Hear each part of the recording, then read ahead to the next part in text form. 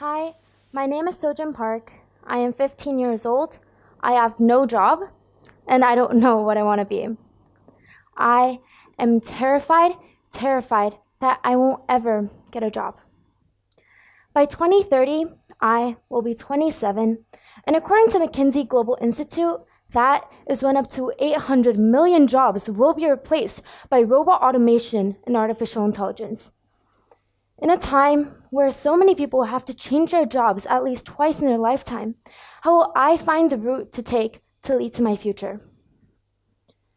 Before adults asked me what I wanted to be, they told me to be something.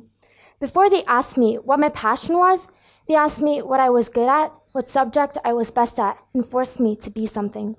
When someone finally asked me what my dream was, my answer was someone else's. I thought it was mine.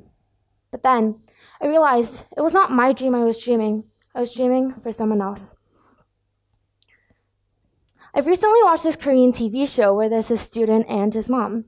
The student's dream is to become a doctor, and after years of stressful studies, he finally gets accepted into a medical school. However, in contrast to his elated mother, the student looked devastated.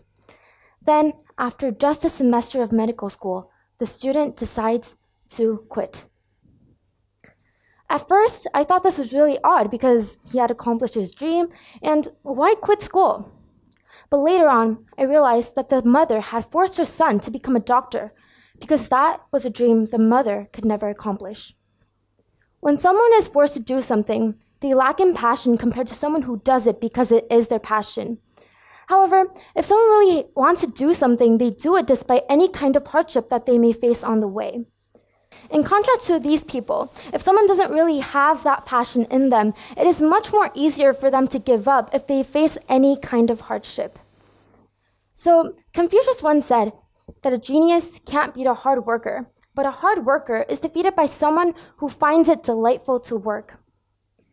We should dream our dreams, find it ourselves, make choices, and try. My grandparents were innocent children of the Korean War. They were the same age as me when they became the innocent victims of the war. My grandparents' goal was to educate their one son over their 4 daughters. My grandmother didn't even have time to find her passion. She had to go and earn money for her brother to go to school. My parents were responsible for raising the economy of Korea after the Korean War. They found a job that could earn them a living, not happiness. My dad, his dream was to grow up and to earn money. His future was decided by what he was good at and not what he liked. Higher education was first provided to sons, and if the family could afford it, it would be provided to daughters also. And then there's me, a Korean girl born in 2003. I get an equal amount of education as my brother, and my parents support me to do whatever I wish to do. I can live my dream. I can do whatever I wish to do, regardless of what others tell me. Let us dream, let us try, and let us succeed or fail, because it is our choice to make, and it is our dream to accomplish. Dream for yourself, not for other people. Thank you.